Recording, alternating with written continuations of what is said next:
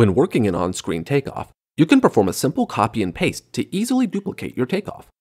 To do this, you can select the piece of takeoff you want to copy and right-click. Then, choose Copy. Next, right-click where you'd like to paste the object, and then choose Paste. Once the object has been pasted, you can use the Select tool to then drag and drop the object into place. There's an additional tool within OST that can potentially make this process even more efficient. It's called Intelligent Paste. The idea behind intelligent pasting is that you can copy and paste an object once, and then repeat that paste using the same distance and direction you used for your original copy and paste for each additional pasting. This is perfect for a row of identical offices down a hallway, for example. To use this feature, you must first enable it in the program settings. Navigate to the Tools menu at the top of the screen. Then, select Options. In the Options window, select the checkbox next to Enable Intelligent Paste. Then press OK to save the change. Back on the image, click on the item you want to copy, then right-click and select Copy.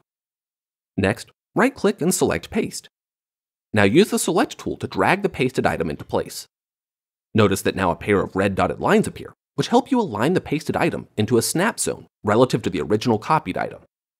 Once you release the mouse to set the pasted item into place, a pop-up displays telling you that any additional paste you perform with this item continue using the same distance and direction increments as this original paste.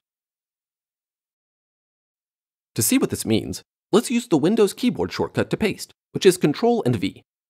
As you press the Paste hotkey, more items are now pasted down the row at the same distance and direction increment as your original copy and paste. Note that this feature works when pasting either horizontally or vertically in relation to the original item. You're not limited by which direction you choose to paste. A common obstacle people encounter when trying to use this feature is the inability to move their pasted object into the correct place. This happens specifically when trying to paste linear objects. To fix this, go to the Tools menu again at the top of the screen and select Options. Then, deselect the checkbox next to Restrict Lateral Movement of Linear Objects.